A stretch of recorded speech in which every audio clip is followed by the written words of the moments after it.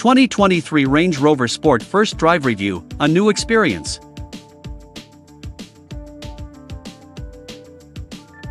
Land Rover management was not initially keen on making the Range Rover Sport, as there was a fear that it might have an adverse impact on the Range Rover itself. After all, the Big Daddy Range Rover has always been the flagship model and one of the most well-known luxury SUVs in the world. After wrestling with the idea of whether they needed another Range Rover model at all, the decision was made to go ahead, but it had to be something very different. That was definitely the case for the Range Stormer concept that debuted in 2004 at the Detroit Auto Show. Then in 2005, it became a production model, and the Range Rover Sport was born. It was an immediate hit with everyone from school-run parents to music stars the world over. It was more athletic both visually looks and in the driving experience, and it made its owners look cool. Plus, it was fast and loud, something to take on the Mercedes-AMG G63 Brigade. The arrival of the third generation brings with it some major changes, not least of all when it comes to design, suspension, and the introduction of plug-in hybrid technology. But can it still take the rough with the smooth as a Range Rover should? We drove the new SUV in Spain to find out. Exterior design, reserved but sophisticated. Like the Range Rover and the Velar, it's all about reductionist design at Land Rover these days. Outside of the design studio, to the rest of us, that means not making cars that look fussy and over-designed, not that we're pointing any fingers at Audi or BMW here.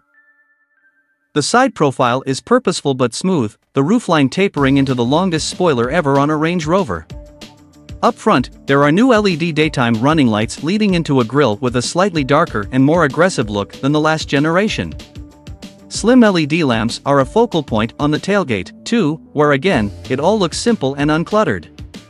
The design won't appeal to everyone and is great if you appreciate minimalism, but not so much if you want the bling and excess of an Escalade. Engine, performance and MPG, environmental performance. The big news is the debut of the new plug-in hybrid version of the Sport with the powertrain designation P440e. This setup combines a turbocharged 3.0-liter, inline six-cylinder Ingenium gasoline engine developing 395 horsepower on its own mated to a 141 horsepower electric motor fed by a 32.8 kWh, 31.8 kWh usable battery pack.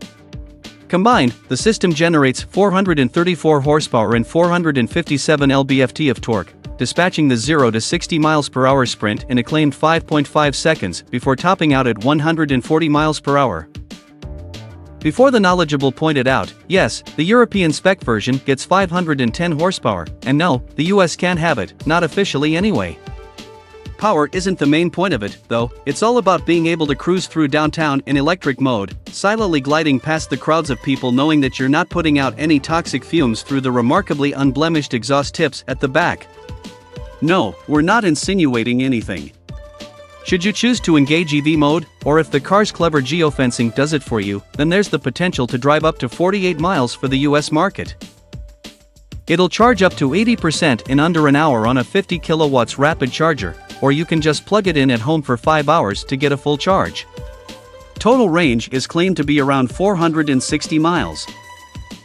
There's also the option of the mild hybrid electric vehicle, which is basically the same gasoline engine but without the batteries. It's not that down on power compared to its proper hybrid sibling at 355 horsepower for the P360 SE and 395 horsepower for the P400 Dynamic SE, but you lose out on that EV mode. Land Rover reckons they will both still return a decent WLTP combined cycle score of 30.1 miles per gallon, although the EPA will likely be a little stricter. If you think it's all electrification, then there's one more, at least until something shouty with an SVR badge comes along.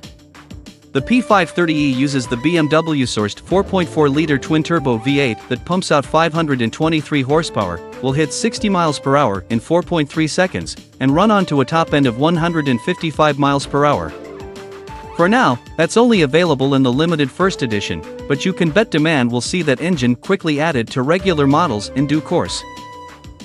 Interior design, features and dimensions, luxury space. The interior of the new Range Rover balances that feeling of classic British sophistication with some of the latest tech and the option of either traditional or modern materials, including some that are recycled. One of the most interesting of those is trim inlays made from carbon fiber that has been chopped into little pieces and then reassembled.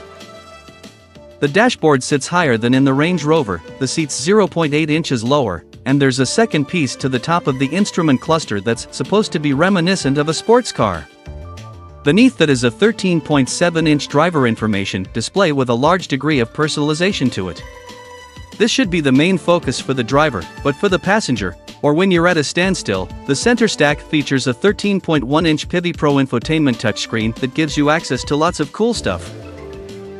This provides access to audio, connectivity, and more off-road controls and cameras than most will ever use.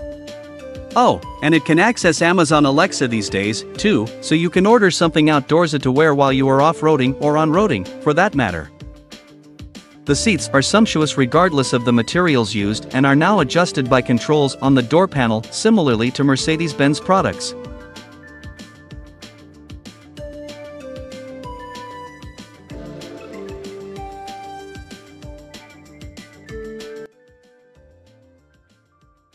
Thanks for watching. Drop a like, leave a comment, and don't forget to subscribe to watch more videos like this.